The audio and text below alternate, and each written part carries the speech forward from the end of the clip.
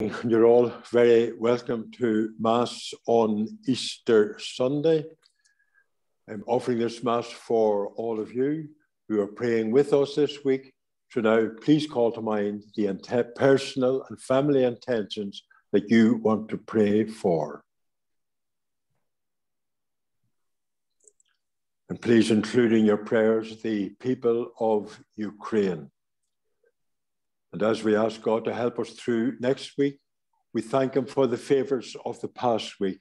So please call some of them to mind now and thank God for them at this Mass. And with these thoughts in mind, we begin our Mass together in the name of the Father, and of the Son, and of the Holy Spirit. Amen. The Lord be with you. And with your spirit.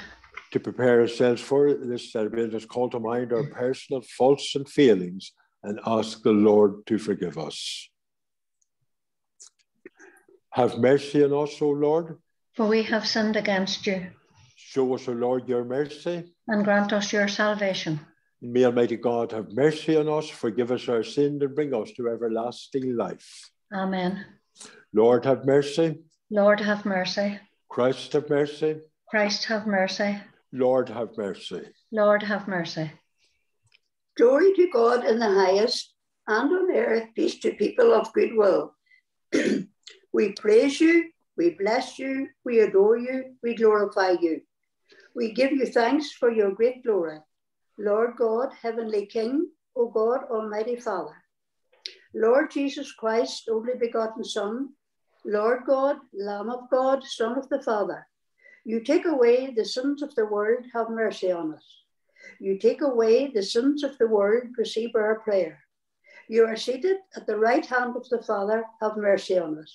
For you alone are the Holy One, you alone are the Lord, you alone are the Most High Jesus Christ, with the Holy Spirit and the glory of God the Father. Amen.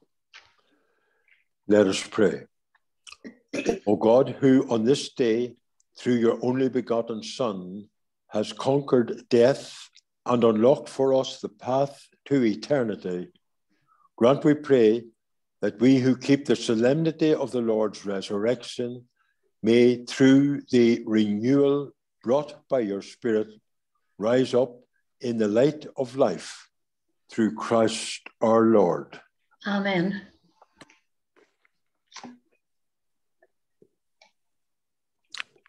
As you listen to the readings, please pick out a phrase or thought for yourself for the coming week. First reading, a reading from the Acts of the Apostles. Peter addressed Cornelius and his household. You must have heard about the recent happenings in Judea, about Jesus of Nazareth and how he began in Galilee after John had been preaching baptism. God had anointed him with the Holy Spirit and with power. And because God was with him, Jesus went about doing good and curing all who had fallen into the power of the devil. Now I and those with me can witness to everything he did throughout the countryside of Judea and in Jerusalem itself, and also to the fact that they killed him by hanging him on a tree. Yet 3 days afterwards, God raised him to life and allowed him to be seen, not by the whole people, but only by certain witnesses God had chosen beforehand. Now we are those witnesses. We have eaten and drunk with him after his resurrection from the dead, and he has ordered us to proclaim this to his people and to tell them that God has appointed him to judge everyone, alive or dead. It is to him that all the prophets bear this witness, that all who believe in Jesus will have their sins forgiven through his name, the word of the Lord. Thanks be to God. In response to the psalm, this day was made by the Lord, we rejoice and are glad. This day was made by the Lord, we rejoice and are glad. Give thanks to the Lord, for he is good, for his love has no end. Let the sons of Israel say, his love has no end. This day was made by the Lord, we rejoice and are glad. The Lord's right hand has triumphed, his right hand raised me up.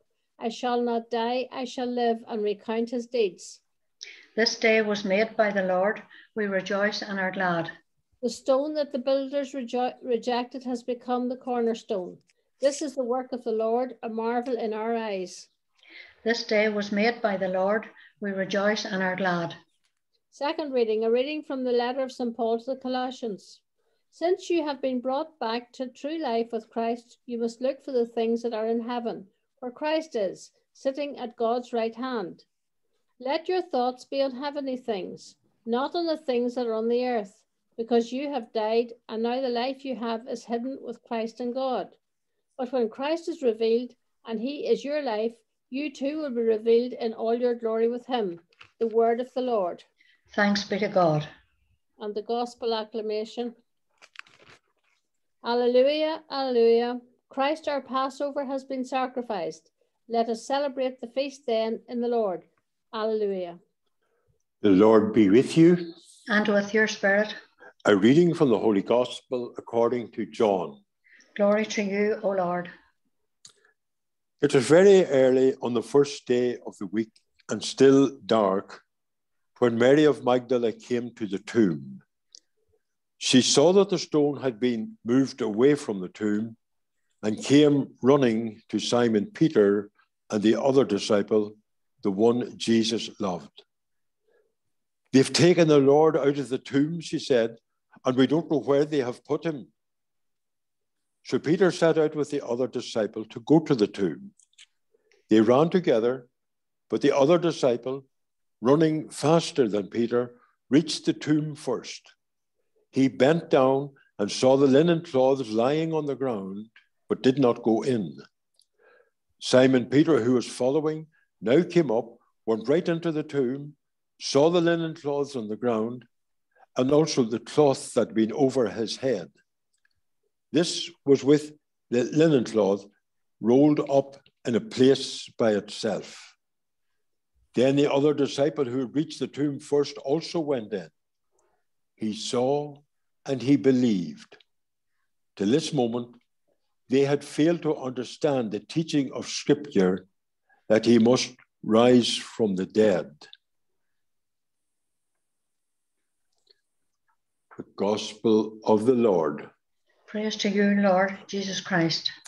Let us reflect for a moment on the phrase that we've chosen for ourselves this week.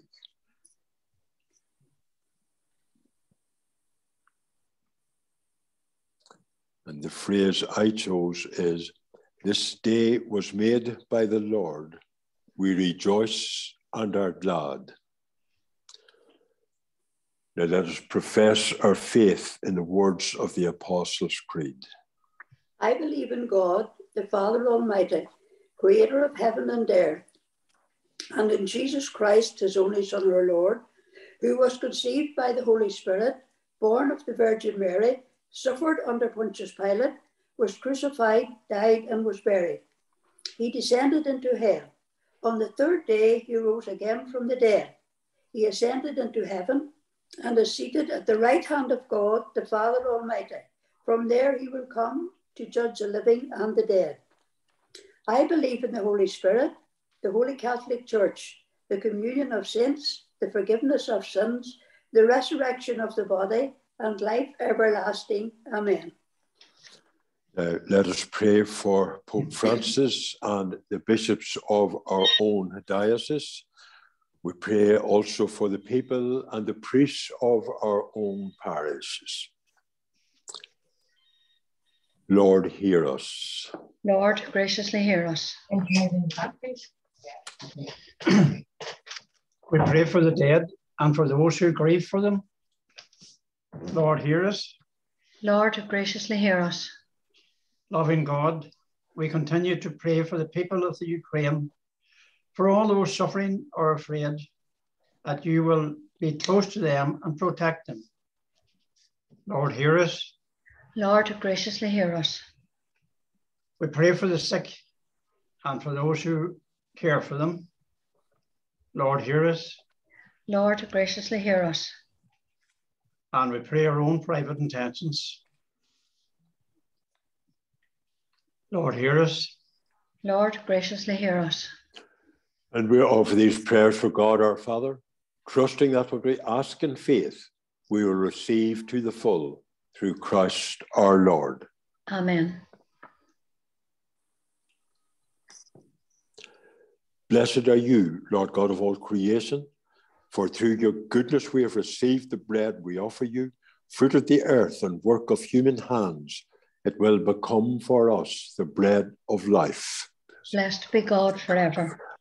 By the mystery of this water and wine, may we come to share in the divinity of Christ, who humbled himself to share in our humanity. Blessed are you, Lord God of all creation, for through your goodness we have received the wine we offer you, fruit of the vine and work of human hands. It will become our spiritual drink. Blessed be God forever. With humble spirit and contrite heart, may we be accepted by you, O Lord, and may our sacrifice in your sight this day be pleasing to you, Lord God. Wash me, O Lord, from my iniquity and cleanse me from my sins. And let us pray that my sacrifice and yours will be acceptable to God, the Almighty Father. May the Lord accept the sacrifice at your hands for the praise and glory of his name, for our good and the good of all his holy church. Exultant with Easter gladness, O Lord, we offer the sacrifice by which your church is wondrously reborn and nourished through Christ our Lord. Amen. The Lord be with you. And with your spirit. Lift up your hearts. We lift them up to the Lord. Let us give thanks to the Lord our God. It is right and just. It is truly right and just, our duty and our salvation, at all times to acclaim you, O Lord, but at this day above all, to praise you yet more gloriously when Christ our Passover has been sacrificed. For he is the true Lamb who has taken away the sins of the world. By dying, he has destroyed our death, and by rising, he has restored our life. Therefore, overcome with Easter joy, every land, every people exults in your praise, and even the heavenly powers with the angelic hosts sing together the unending hymn of your glory as they acclaim.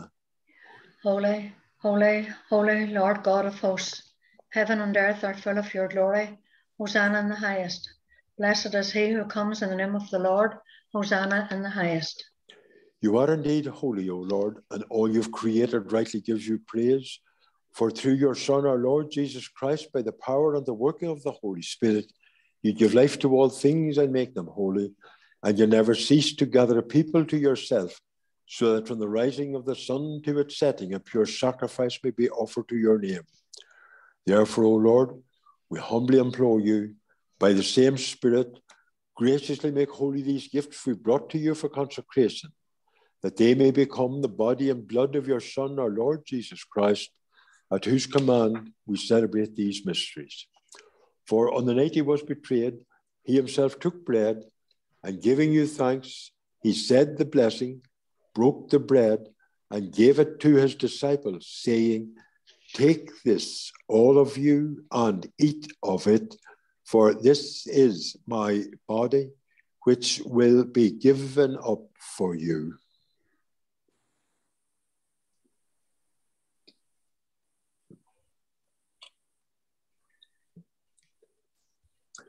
In a similar way, when supper was ended, he took the chalice, and giving you thanks, he said the blessing, and gave the chalice to his disciples, saying, "Take this, all of you, and drink from it, for this is the chalice of my blood, the blood of the new and eternal covenant, which will be poured out for you and for many for the forgiveness of sins. Do this in memory of me."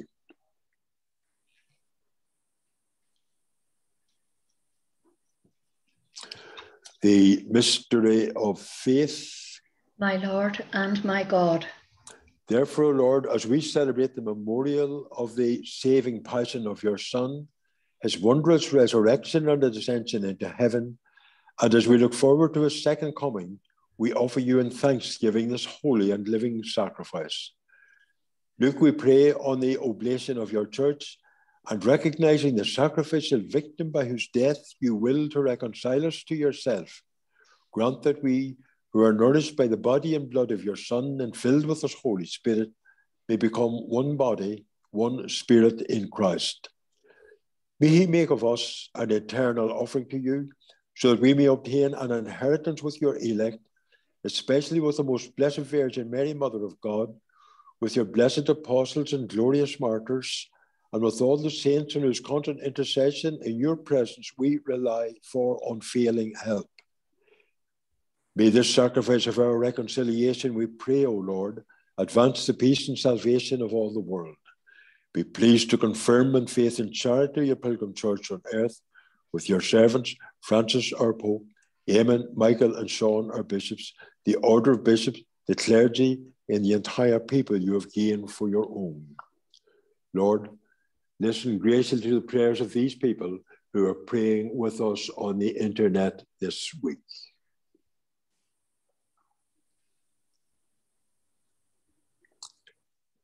In your compassion, O merciful Father, gather to yourself all your children scattered throughout the world.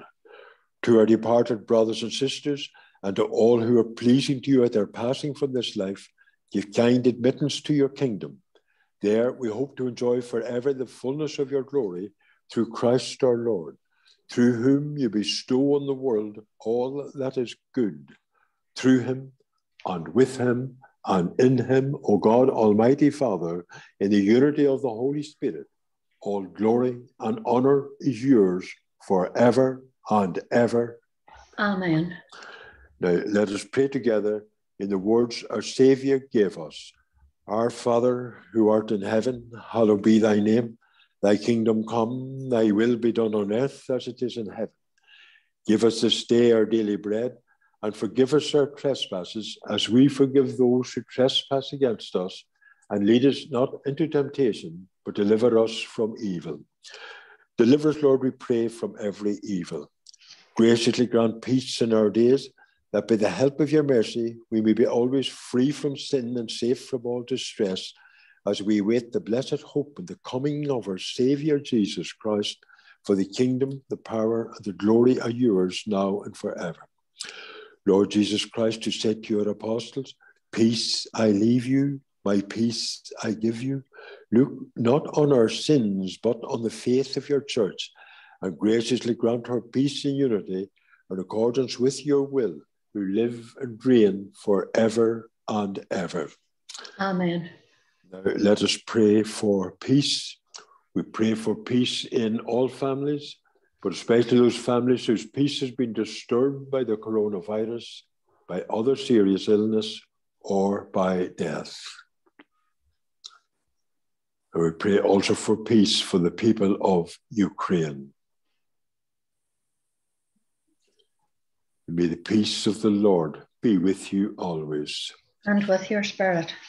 May this mingling of the body and blood, Lord Lamb Jesus of God, Christ, bring you take away the sins of the world, have mercy on us. Lamb of God, you take away the sins of the world, have mercy on us. Lamb of God, you take away the sins of the world, grant us peace.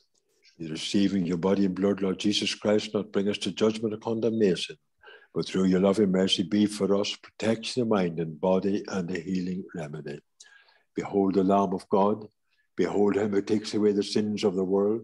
Blessed are those called to the supper of the Lamb. Lord, I am not worthy that you should enter under my roof, but only say the word, and my soul shall be healed.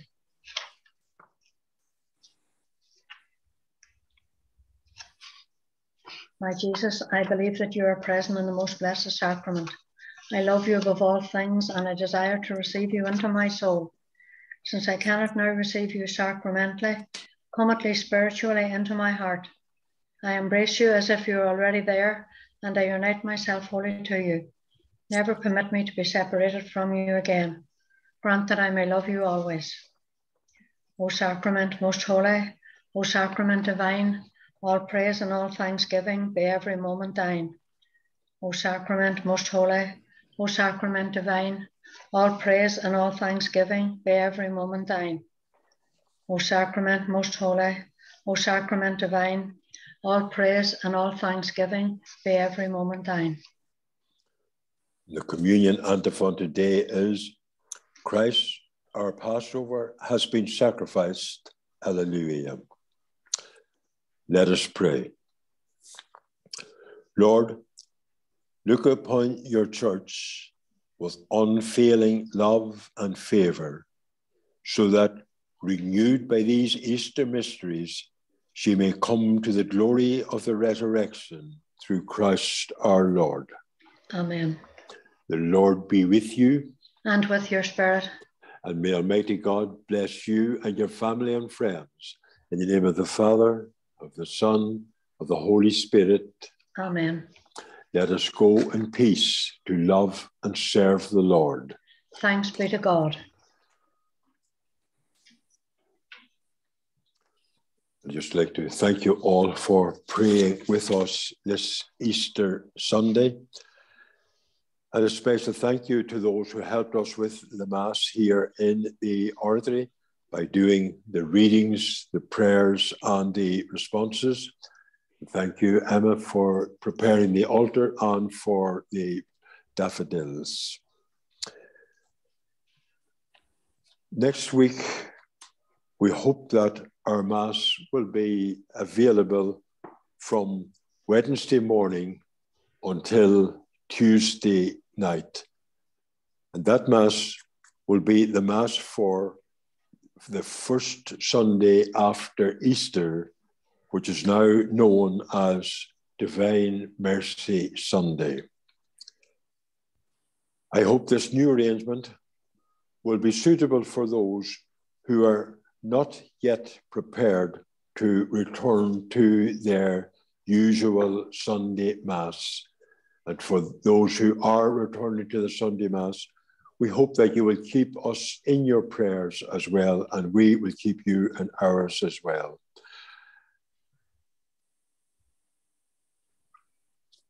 If the Mass does not appear on your screen, whatever way you receive it, if the Mass does not appear on your screen on Wednesday or Thursday, then I think you should make your own arrangements for Mass for the following Sunday.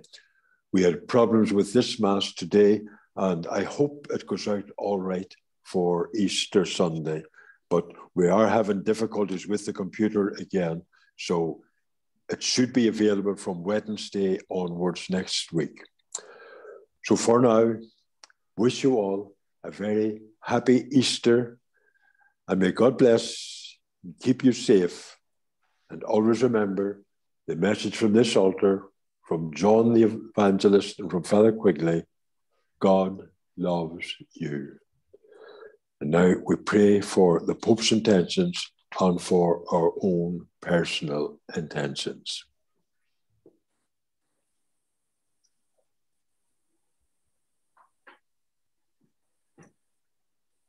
That's it.